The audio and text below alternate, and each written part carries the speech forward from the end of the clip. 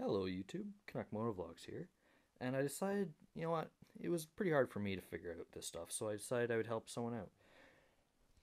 Before you here, you see a little selection of various motorcycle riding gear and protective gear, which honestly is probably one of the most important things you can ever buy for your bike as an accessory.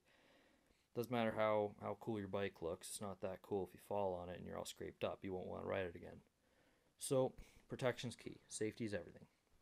What I have before you is two different basic styles of riding gear for different kinds of bikes. Like I know they're interchangeable, I interchange them all the time.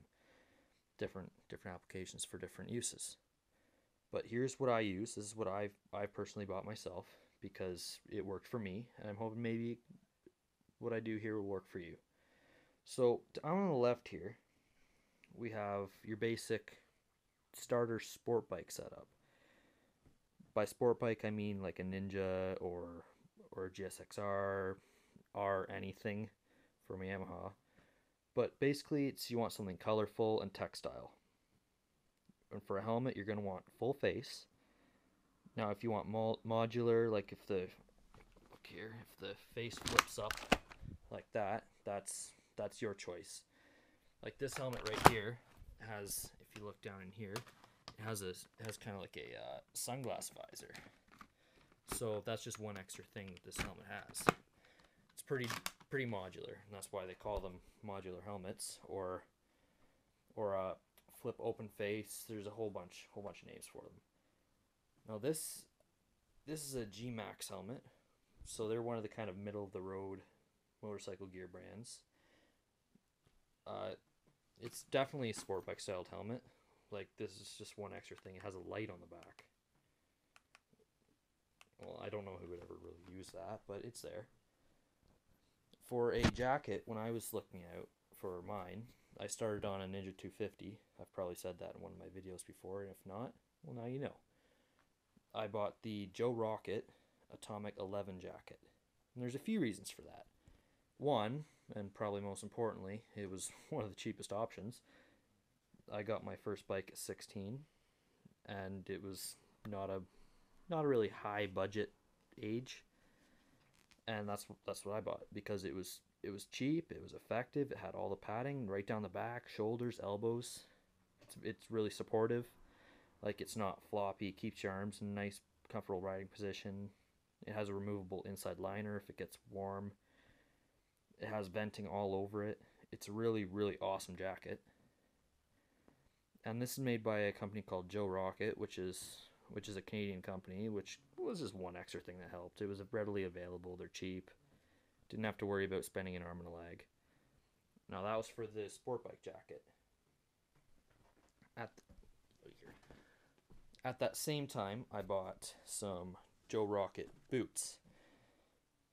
These are the Big Bang 2.0s, so they're armored toe.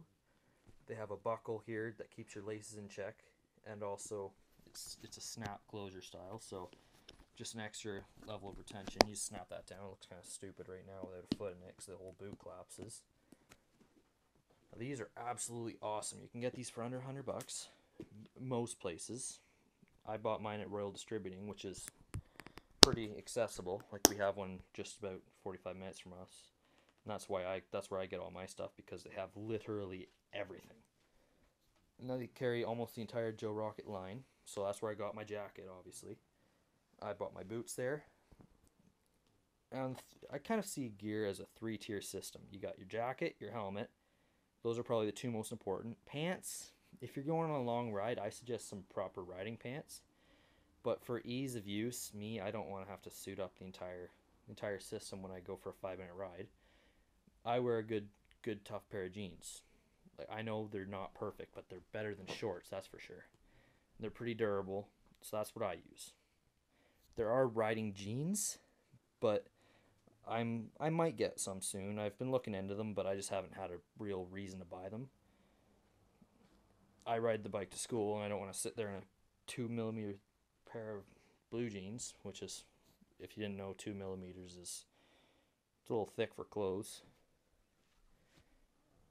But that's my sport bike setup. I occasionally use the jacket for my cruiser, but it looks kind of dumb. The cruiser's red, and this jacket's bright blue. but I bought the blue one because the Ninja I rode was bright blue with gray. It matched absolutely perfectly. I also have a gray silverish helmet that matched it, which actually came with the bike. And that brings up another topic. If you get a free helmet, do not, and I say do not, expect it to be in good condition. Buy a new helmet. If you read any inside label of a helmet or any manual on a box or anything, it always says, if dropped, get the helmet inspected or replace immediately, because once they're dropped, the structural integrity of the foam and whatever's underneath, and not to mention just the outside shell, is compromised. It's meant for one fall. It's meant to protect you for one fall. They're meant to completely disperse the impact. That's what they do. They're not meant to be bulletproof. They're not meant to be dropped a million times. If you drop that helmet on any surface that's hard enough, if you can't get it warranted or inspected or replaced for any decent cost, just go get any regular DOT or Department of Transportation certified helmet. They're not expensive, but if you get a nice one, it can be. And that brings to the next topic. Don't cheap out on your helmet. I admit it is okay to get a pretty low cost helmet to start out. I did. This is only my second helmet. I needed something good for motovlogging that wasn't super cheap, like I could trust it and everything.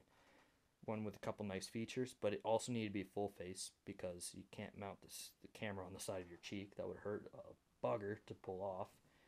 Like, that's my cruiser helmet when I'm just boogieing around. I absolutely love that thing. I'll get to that in a minute. But if you're going to do motovlogging or anything, I completely recommend the full face. But there are some applications where it might not be perfect.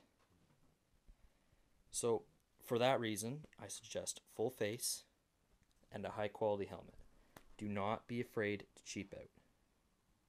Actually, sorry, don't be afraid to spend more, because in all honesty, you get what you pay for. Buy the best helmet that you yourself can afford. But do not go out and buy the most expensive you can find, because they're all meant to do one thing. They're meant to break the first time you use them.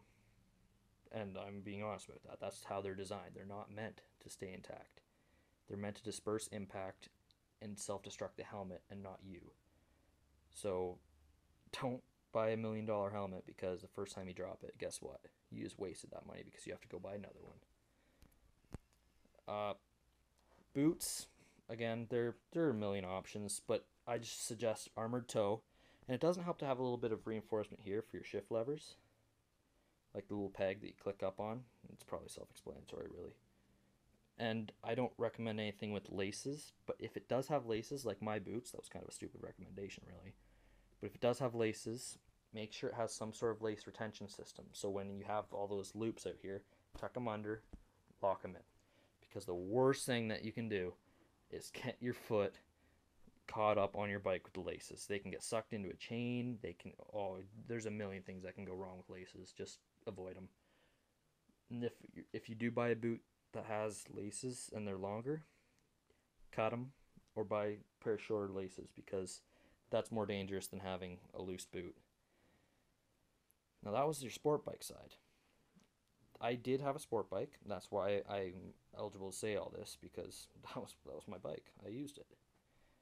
Now, if you've seen my videos, you know that I have a Honda Shadow, which is a metric cruiser, which just simply means it's either Japanese or non-Harley.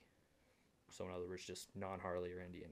Anything with mostly metric bolts, like the rest of the known world uses metric. This is what I recommend.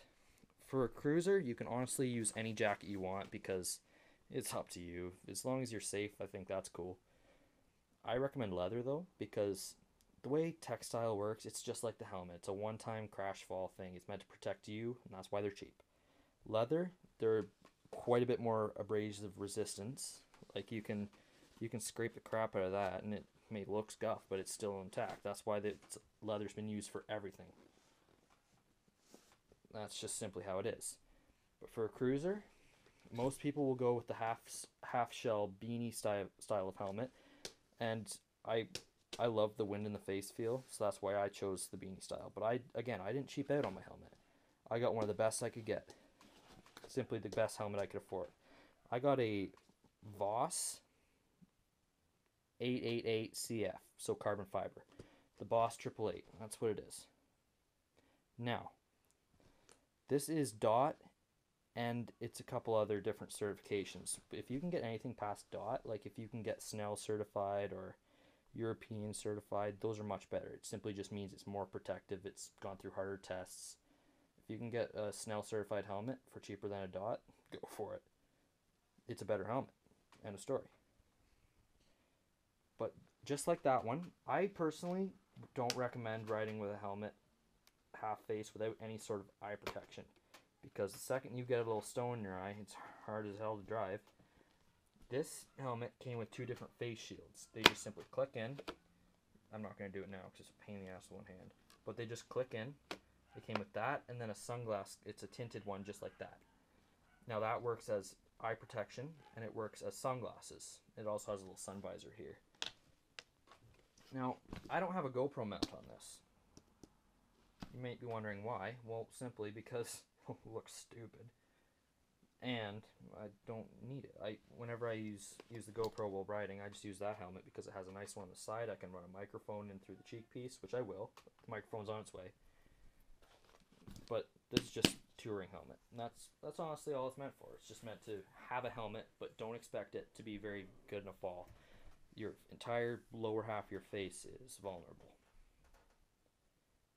Gloves, that's up to you. As long as they're motorcycle or dirt bike gloves or anything meant to be abrasive, a lot of people I know use mechanics gloves, and I love them. They're good for everything. Just make sure they have some sort of clasp on them. Well, not clasp, but like a Velcro retention system, just so you can tighten them up. Gloves have multiple purposes. One, if you've ever gone behind a big truck on a slightly dusty road, you feel every one of those little pellets hit your fingers, and it sucks. If you're not behind a batwing fairing or if your hands aren't covered, that sucks. Now this is a big one. If you're going to buy a leather jacket, keep in mind most of them are not padded, simply because they're meant to be, air quotes, cool, comfortable, and stylish. This is the best leather jacket I've ever found, and this is the Joe Rocket V Sport jacket. It runs quite a bit more than the Atomic 11. I got that for just a hair under $200, brand new from Royal. These retail for about $450, but it's a sport bike jacket, it's a cruiser jacket, it's literally whatever you want it to be. Just because simply it's padded. It has all the same pads, CE rated. It has a back pad, everything. It has a removable vest liner, which may seem kind of weird, but it does. Simply that just unzips, comes right out. Awesome. Awesome, awesome, awesome. If it gets too hot, just whip that out, put it in a saddlebag. It folds up real nice. Best part about the V Sport is it has some retention straps here, so you don't get all that wind up under you. It has a million different vents in the thing. It's cool. They're quite a bit heavier than textile, but it's worth it. Like, they're comfortable and they look sweet. Holy crap, 13 minutes. Well, I've seemed to wrap this video up pretty slow. But anyway, that's what I recommend for a new rider, or even an experienced rider. Just if you need new gear, don't overlook some of the cheaper stuff. Except for the helmet. Get the best helmet you can afford, because it's worth it. You may not think you're going to crash, but every motorcycle rider crashes. If it's on the driveway, going out, you hit a patch of gravel, every rider drops a bike. It's just a matter of when. And you'd rather have that when in your driveway than on a freeway. But you always plan for worst case scenario with a helmet, because if you fall, that is your worst case scenario. Go full face, but if you really, really want a half shell helmet, get the best one you can find with some eye protection. Boots, they're a dime a dozen for whatever you can choose. You can have big, long, knee-high Harley boots if you really desire it. I just wanted something slim that I can still wear and not feel like a complete, for lack of a better word, one percenter who's just trying to be a badass. I don't agree with it. Gloves, anything. Helmets, best you can afford. Jackets, your choice. There's a million of them.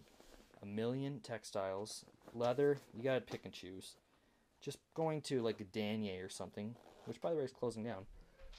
Danier or something, and just getting a plain old leather jacket. That's not a bike jacket. It may look like it. It's not a motorcycle jacket. It has no protection. The leather guarantee is not cowhide or top grain. It's just fashion leather. Not useful at all. Get a proper jacket. And besides that, get your bike. Get whatever you want. It's up to you. I will never tell someone that they're a loser for picking a certain bike. It's your choice, it's your style, it's your fun, it's your ride. Never take anyone's opinion for more than a grain of salt. If a Harley guy goes up to your Honda and says it's gay, well, that's his opinion, but I like my Honda. I could have afforded a Harley, could have got a Sportster. I didn't want a Sportster. I wanted a nice low slung cruiser, and my Honda looks exactly like a Street Bob. That's my style. That's what I wanted, and it was all chromed out. I bought mine used, and I'm glad I did because I could never afford all those accessories on it. Just the grips alone are $100 retail. Like it's just how it is. Stuff's expensive. Pick and choose. Now I'm gonna leave it at that because ultimately I'm just giving some recommendations. If you have any questions about the gear, what else I recommend that I don't have, which I can't recommend very much. Like I chose what I wanted and what fit me. Just leave a comment in the comment section, obviously.